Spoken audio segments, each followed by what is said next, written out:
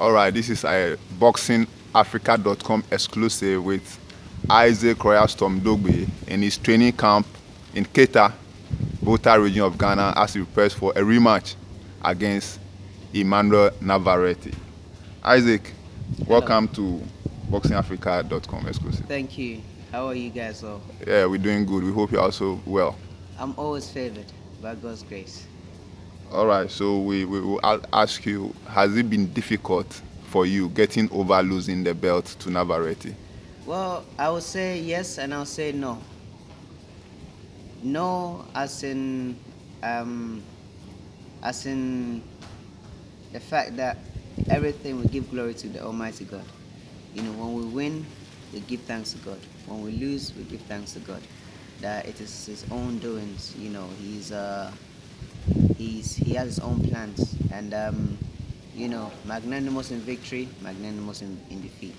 So in all things, we just have to, you know, keep our spirits high and just work, you know, and come back stronger. So mentally, how are you feeling? Right now, mentally, I'm in a good place. You know, it's been difficult getting over it, but I mean, it all comes down to having great people around you, you know, and people who are supporting you, both physically and both spiritually. People praying for you, people rooting for you, people sending you messages and well wishes, you know, telling you that look, it's just a minor setback, but you're gonna come back stronger. All you've got to do is just go back to the drawing board and you know, just keep working and you'll come back. And right now my father has pitched a training camp here in Keta in a peaceful place, and I'm really enjoying it, you know, just taking each day as it comes, step-by-step approach to the rematch on May 11th. So going back to the first fight, was there anything about Navarrete that surprised you? Well, you know, we knew Navarrete was, you know, he had a great record. We knew he was strong. You know, we knew he's a comfort fighter and he could fight. You know, there are a lot of things that happened prior to camp in my last fight. You know, I sustained a lot of injuries, and you know, during the build-up, at time I had to be taking a lot of time out, and you know, when the time got closer, I was really struggling to make weight. You know, all these things played its part on and all took its toll. You know, so when I go into the ring, it was more or less like I had already fought a battle before going into the real battle. You know, and I mean, we always learning. You know, we're always learning. So God willing, this time we know what to expect, and just have to, you know, just do the right things. You spoke about the struggle before the fight, but what actually went wrong in the fight itself, in your view? I mean, I wasn't fit enough. You know, I was tired as the fight was going on. You know, my eyes were swollen. You know, all got swelled up, and yeah, I was just too tired to you know, to actually to fight. You know, I did what I could, and I guess I wasn't strong enough, you know, for Navarrete at during the fight, and I believe that this trip is going to be something very, very different. You know, we're gonna. I mean, like I said, I'm in a good place right now mentally, and we're doing a lot of work here. So, I mean, it's not about the work. The work takes its part, but in the end, after all is said and done, after everything is done, we look up to God to open the heavens and give us victory, like He always does. So you not say that it was a matter of you being overconfident? You know, I never lack confidence. You know, despite all the disadvantages during camp, I was always hopeful, because that wasn't the last time I've had to go through an adversity. I fought for world title fights. I fought for world title, and I fought world title contenders with one hand. You know, whilst whilst I had an injury on the other hand, so, and I've knocked them out. So going into the fight, despite all the disadvantages, like I said, I was very, very hopeful that, you know what, this should be a walk in the park. But I guess sometimes, you take two steps forward, you have to take one step back. And I learned my lesson, and I paid for it dearly.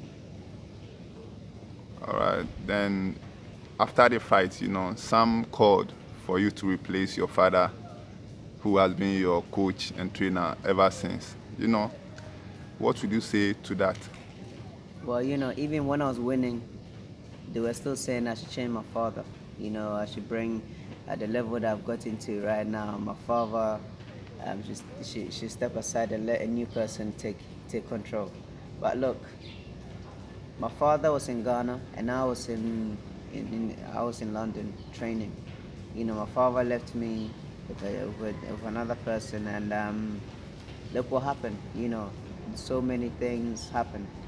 So, no, I believe that what people are saying, they don't really know what they're talking about. They can say things from the layman's point of view, but if the person is producing results, why change it? If nothing is not broken, why fix it?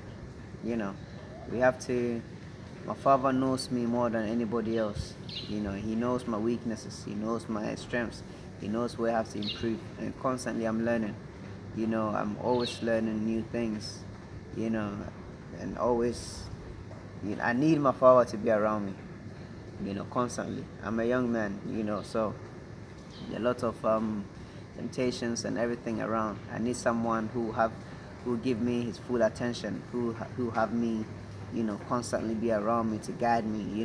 This not just about boxing. This is a life journey, So I have to have my father around me. That's right.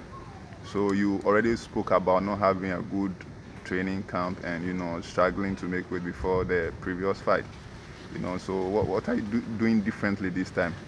Well, that's why we've moved away from all the busyness of any other place, Accra and all those places, and just come here, secluded place, calm environment and everything. Right now we've been here, just I have these other boys who are here with me in camp, and constantly we're working on things. My father is here as well, full time. So constantly we are doing stuff. Constantly we are learning new stuff. Constantly we are trying to, we are improving on, on my weaknesses, and always, finding ways and means to adapt, finding ways and means to right all the wrongs that happened in our last fight. Yeah, you've spoken about sparring, training here with the guys who are helping you in training camp here. Will it be enough for you, or you move to the US for other sparring sessions before the fight? Well, we will be here. We'll be here. We'll do all our training here, and we'll move to America maybe, hopefully 3 weeks before the fight, 3-4 weeks before the fight. Because just to get used to the weather and just to get used to the environment, and do all the other necessary stuff. But I think my father can give you a total rundown of everything that is to go on. So what about sparring? Will you spar somebody in the US, or you are content with these guys here? I'm not sure. My father can give you the full details of our stuff. Right now, my only concentration is what we are doing right now, taking each day as it comes, step by step approach. So how we already spoke about you being good. How about in your health and nutrition wise? What's happening? Everything is fine. Like I said, my father has taken control. He's here. Everything is going well. He always makes sure that I'm seeing someone comes in to massage me, someone comes in to stretch me. Everything is going well. So now we have a full camp, and everything is going well.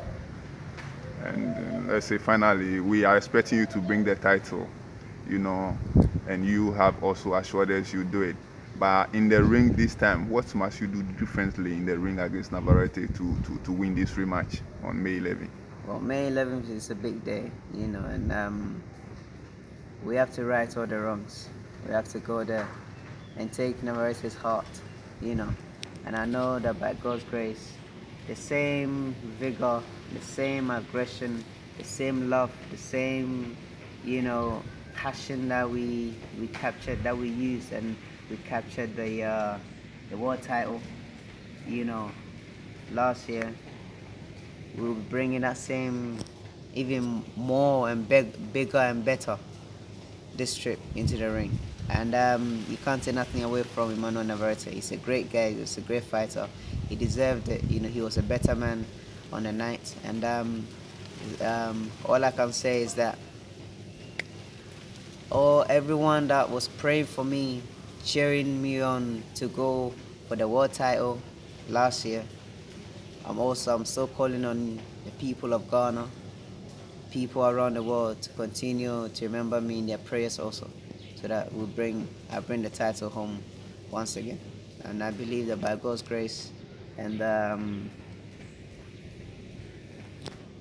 the favor of the Holy Spirit, the favor of Christ Jesus, He will do so. Finally, are you going for a knockout, or you just play? You just go for the win anyhow it comes? You know, I've always said it. You know, I don't chase for knockouts. When a knockout presents itself, we will take it with both hands. You know, we're not afraid we're not afraid for a challenge. This is how we are built for. This is what we are built for. And I believe that God has given us everything, you know, to take control, to go out there and just make known that His power still exists, you know, that His glory still exists. So bringing the glorious days back again, those happy days, those, you know, happy moments when people were jubilating, people were dancing, people were singing, you know, all praising God, and you know, all the happiness that people felt when I won that world title, we're bringing it back. So God willing, we're going for knockout this time. When the knockout comes, we'll take it. All right. Thank you very much and good luck. Thank you, and God bless you. Thank you.